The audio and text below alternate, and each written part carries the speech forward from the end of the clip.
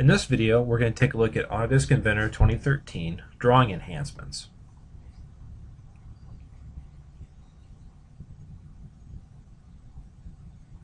We'll start off with a simple one, and that's deleting multiple sheets at once. You can simply right-click on a sheet, select Delete Sheet, expand your options, and now toggle Yes, No to additional sheets you might want to also delete. Conversely, you could also hold down Shift and use Control to do selection of sheets in your model browser. Before, this was done one at a time.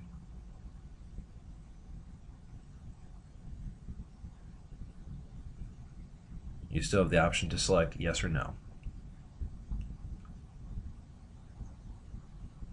Next up, we'll take a look at copying a view on an existing sheet. So here we'll do a copy and a paste. To do this before, you'd actually have to copy the view to another sheet and then re-bring it back to the existing sheet you were just on.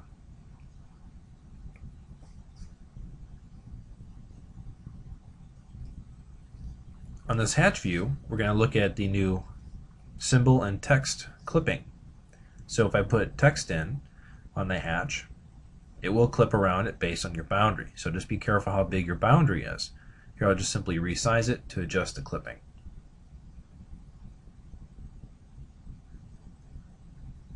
And you can see the hatch pattern does not interact with the text. It does not go through it. The same thing will be said for a leader. So we'll go ahead and place a leader here. Put some leader text on. You'll notice the same thing. And lastly, we'll throw a datum target in here for also showing that it does work with some symbols as well. So we'll show this datum target, and again that will clip automatically around there for you, so you don't have to worry about it interacting with the hatch.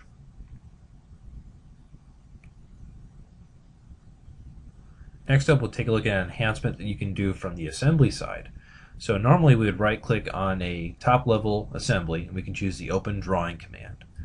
Now what they've enhanced for 2013 is you can drill down an individual component and do an open drawing. So this right here is pretty legacy. If you activate the part, you can do the open drawing, but if you're at the top level assembly, if you go down to component, you can now have the option to open drawing from the component flyout. So just less digging around you have to do. Nice and beneficial on big designs, actually.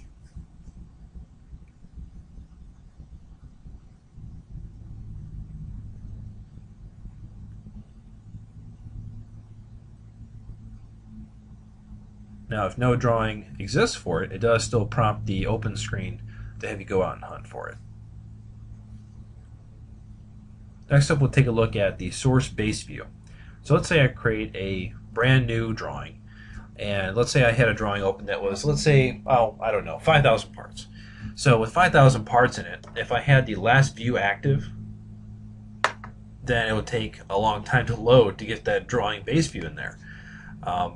What it does now, as compared to what it did previously, is what it does now, it would actually look at your last active view, your last active model, and bring that in as your base reference, your default reference.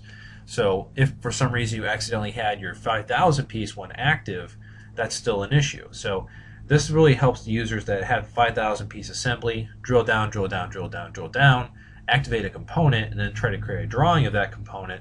They would sometimes sit there for 5 or 10 minutes, whereas now it's much quicker. You don't have that lag time. And our last enhancement to look at is the ability to deselect the 15-degree lock that balloons have. So if you don't like the 15-degree increments that balloons will adjust to, hold down Control and you can place your balloon anywhere within that range of placement.